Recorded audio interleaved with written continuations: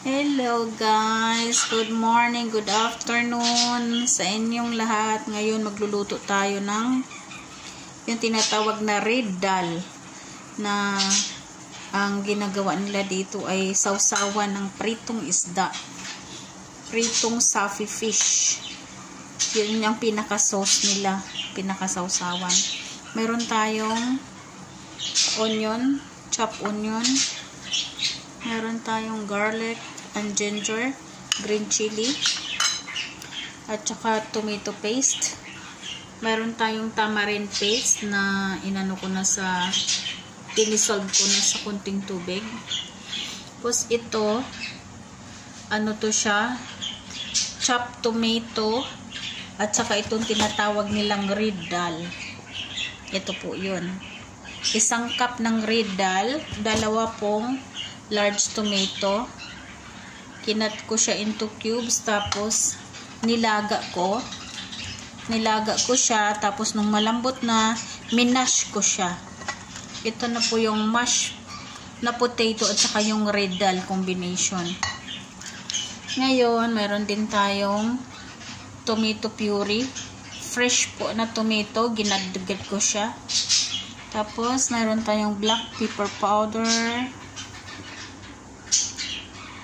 mayroon tayong turmeric powder, mayroon tayong green masala powder, saka mayroon tayong salt.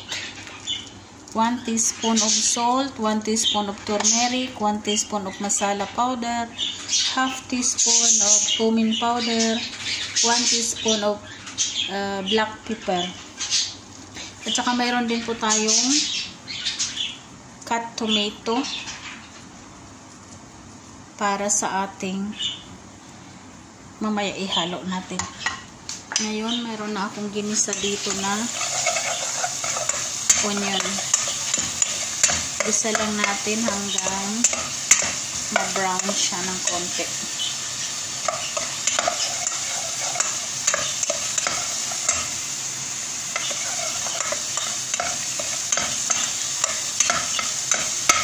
Then, lagay natin yung ginger at saka yung garlic paste.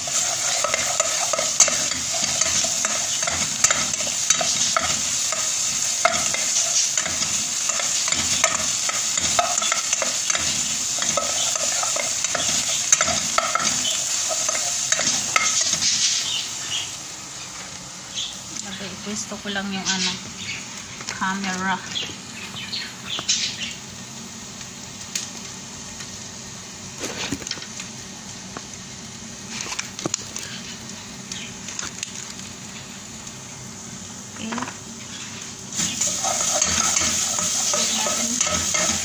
Huwag natin sunugin ng onion, garlic.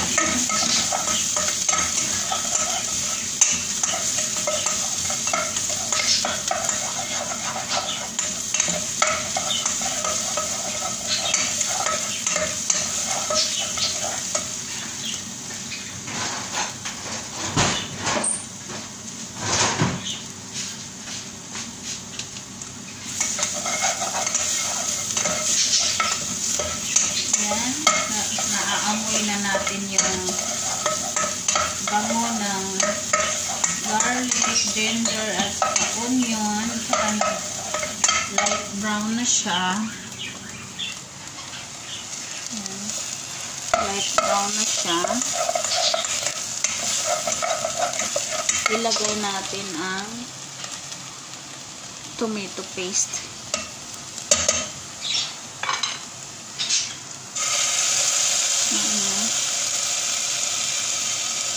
2 tablespoons ng tomato paste.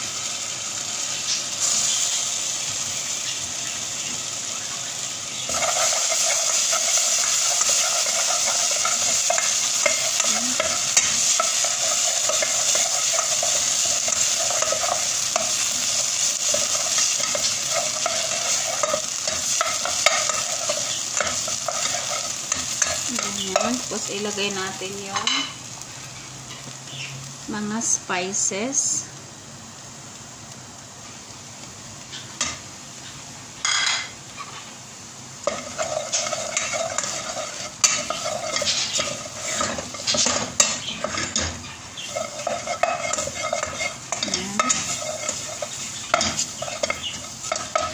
yung ating sliced tomatoes. Sorry, sliced potato.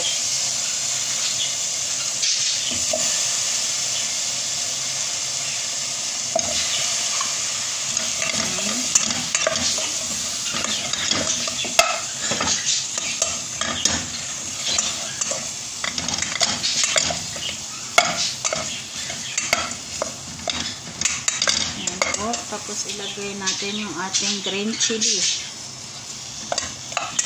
Isa lang kasi baka masyadong maanghang.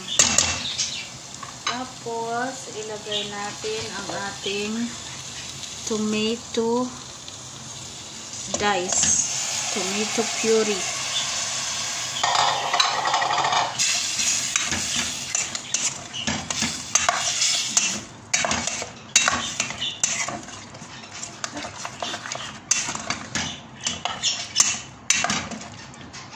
Okay, tapos ilagay natin ang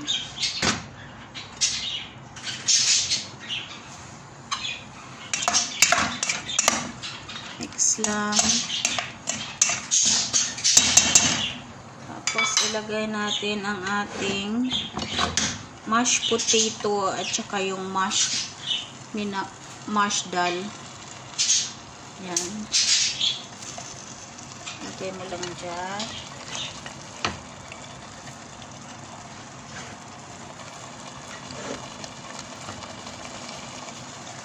Ito rin po yung sinasawsawan nila ng kubos. Yung tinatawag na kubos. O yung bread na Lebanese bread.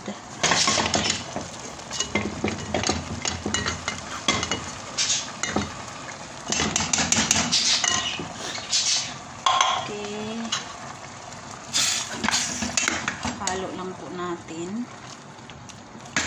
Ayan.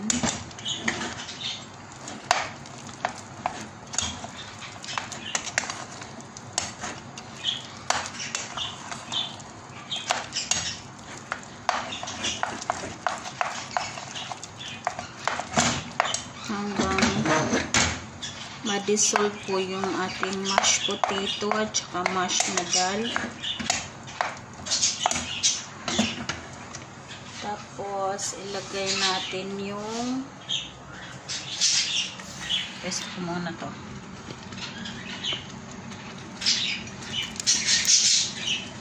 Ilagay na natin ang tamarind na dinisolve sa water. Tamarind paste. I-strain mo lang siya para yung buto hindi masama doon sa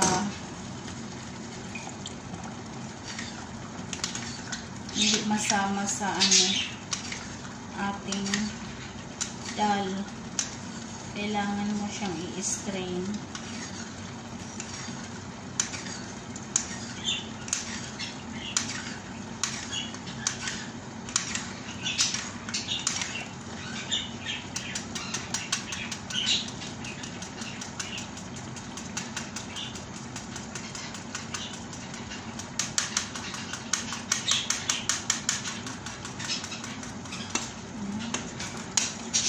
Tapos, halo lang. Mix lang siya.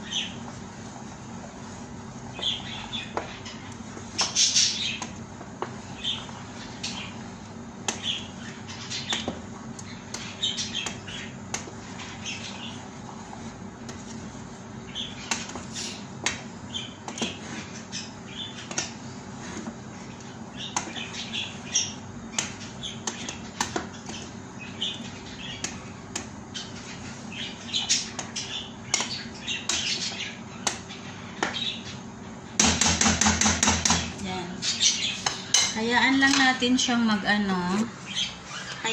natin siyang mag-boil hanggang 20 minutes hanggang lumambot ang potato.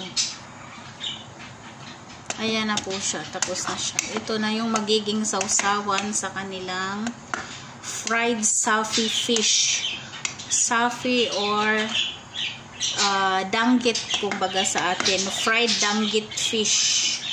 Ito po yung magiging sausawan nila.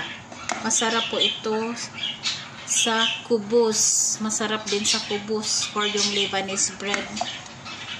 At saka sa isda na prito.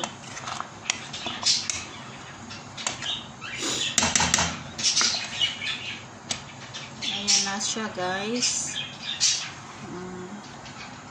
Medyo malabo ang aking camera. Ayan. Ito yung tinatawag nila na red dal, na kanilang sausawan sa pritong isda at saka sa kubos. Ayan na po. This is Arabian dish pa rin.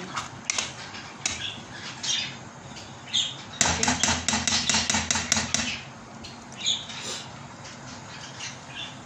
Ayan na.